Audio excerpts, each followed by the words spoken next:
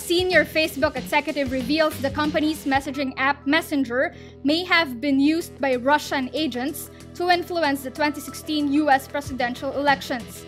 At the Wall Street Journal's WSJD conference, Facebook's vice president of messaging products David Marcus says a very small number of the 470 Russia-linked Facebook accounts may have sent messages directly to users.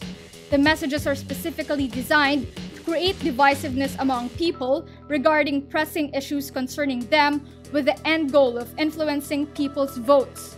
Tech website Recode quotes Marcus, "My understanding is that it's a very small number."